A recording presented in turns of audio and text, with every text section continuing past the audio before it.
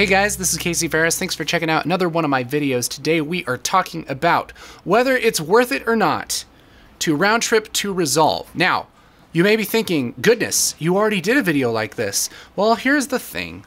I did a video like this, and then some of you were like, no, nope. I think that it's faster to do everything in Premiere than to round trip to Resolve.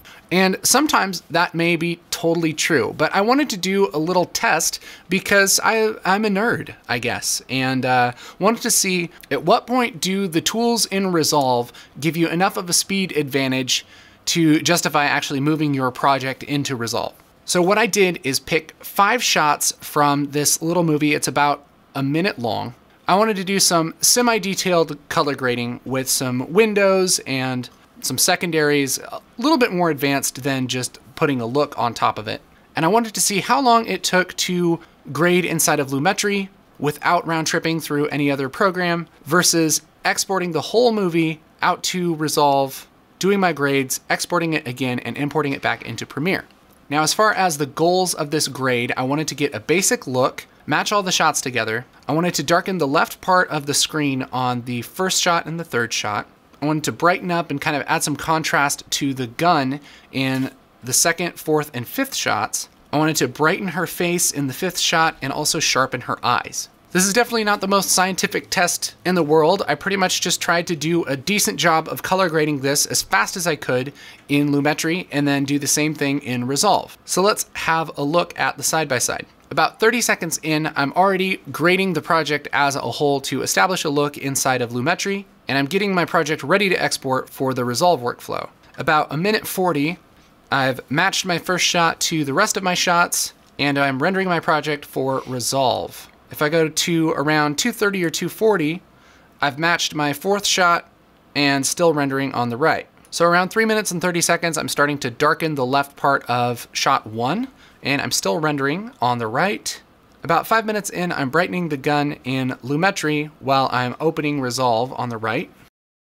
Almost 8 minutes in, I've brightened the gun in shot 4 on the left, and I've just got my project set up in Resolve on the right. About 8 minutes and 30 seconds, I'm still working on shot 4 on the left, and on the right, I've just established a look for my scene. At 9 minutes and 50 seconds or so, I've got all my shots matched on the right, and on the left, I'm starting to work on her face. At around 10:30, I start to track her face on the left in Lumetri, and I'm working on secondaries for my first 2 shots on the right.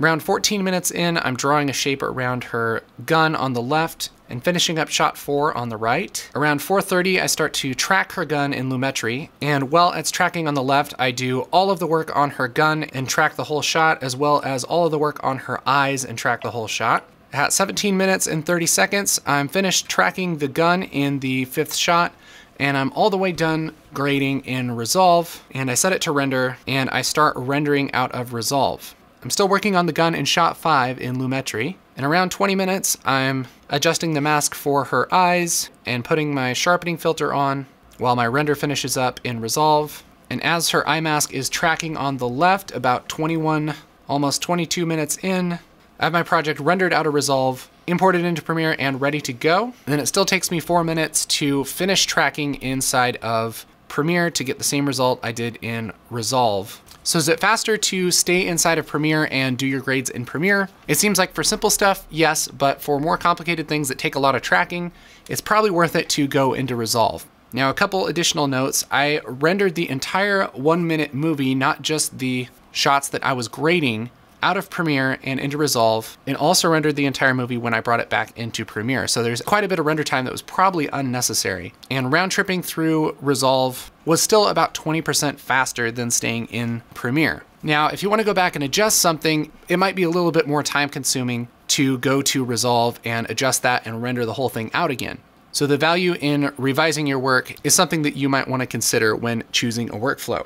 Anyway, I thought that was really interesting. Just wanted to share it with you guys. If you have any questions or comments, leave them in the comments below. If you like this, hit like. And for more color grading and post-production tutorials and all of that type of goodness, make sure to subscribe to my channel here on YouTube. My name, again, is Casey Ferris. I'll see you guys later.